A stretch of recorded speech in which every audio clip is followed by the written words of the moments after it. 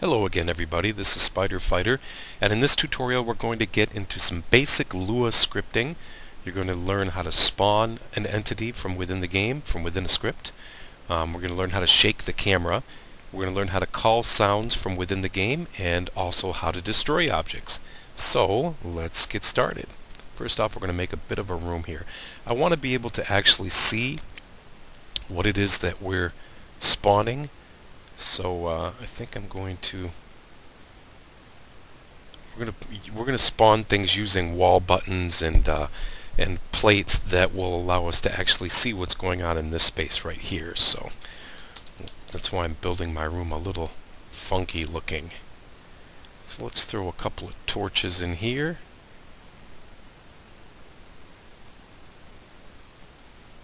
And we'll just make sure that we can see that fine. Looks pretty good, nice big empty room, but it won't be for long.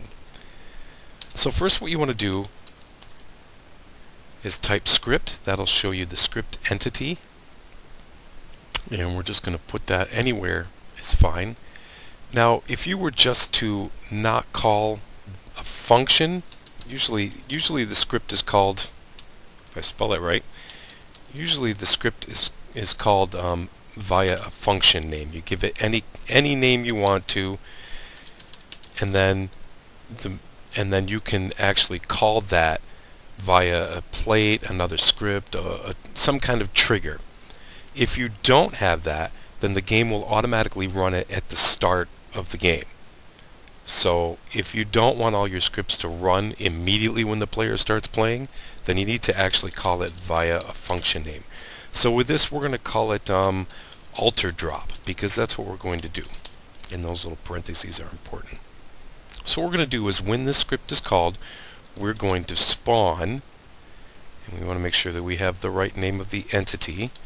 We're going to spawn an alter. So formatting is a little important when you're going to script. Okay.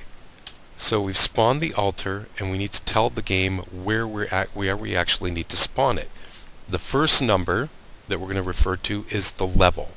So the first number, since we're on level 4 right now, the first number is going to be a 4.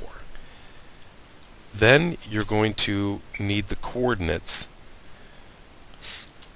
that are down here in the lower right hand corner. So we want to spawn the alter, let's say right here where the mouse is. That's 1513. So we're going to come back over to our script. We're going to type 1513, and that tells the game where we're going to spawn it. And then we're going to end the function, and we're going to call that, we'll just do a wall button right here so we can watch everything, and we'll connect that. We don't want it to activate more than one time, or we'd be dropping alter after alter after alter. So we'll just activate it once, and we'll reset this. And you'll notice that when I did it, when I connected the wall button to the script, it actually automatically filled in the name of the function that we gave it. See, alter drop right here. And that's what it gave it over there. So the game knows that this particular function will now be referred to as alter drop. So let's check it out.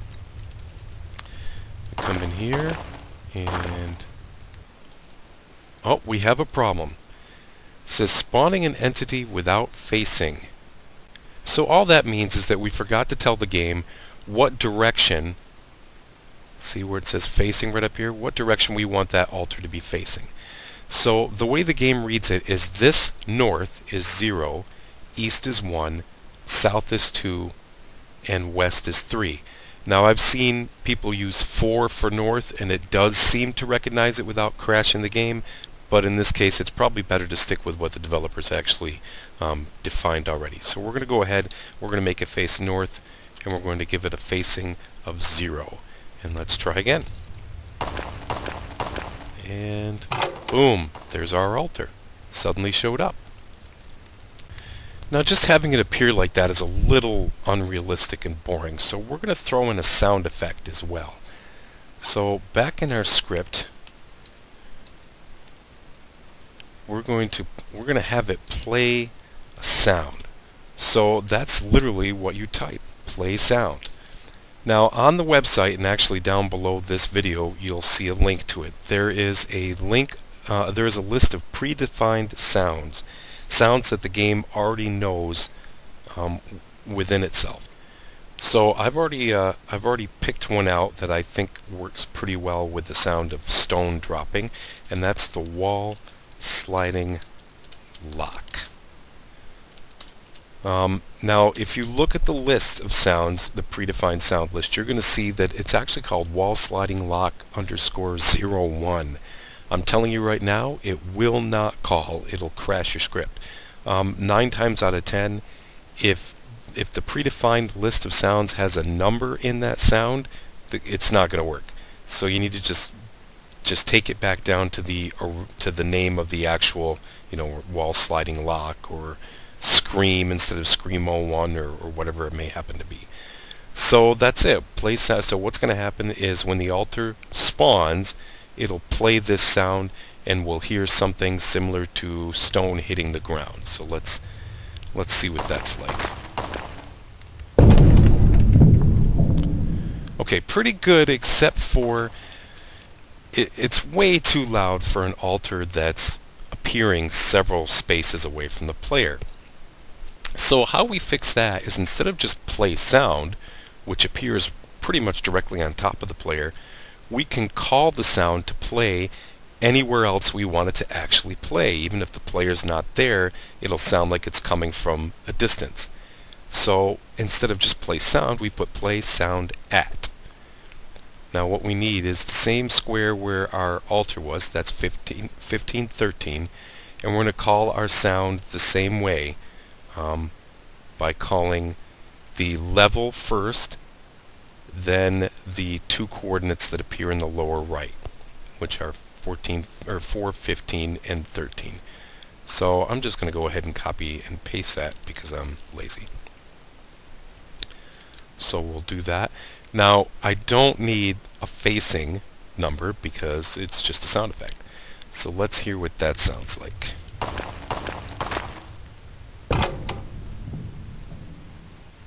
So not too bad. The problem is that you can only go about 4 spaces away before it starts to get so faint that the player probably won't even notice. You can actually hear up to 8 spaces away, but by that time, whatever you're clicking or stepping on is much louder than the sound that's being played so far away. So I think just to make it a little more noticeable to the player, we're going to bring it from 1513 up to 1414, and that'll still give us directionality of the sound, but be close enough and loud enough that the player will notice it more easily. There, that was a little bit better. Now you'd think stone hitting the ground is going to be a little more dramatic, so let's add a little camera shake to it, and we do that by calling party, which refers to the 4 characters that your player is playing, and it's literally shake camera.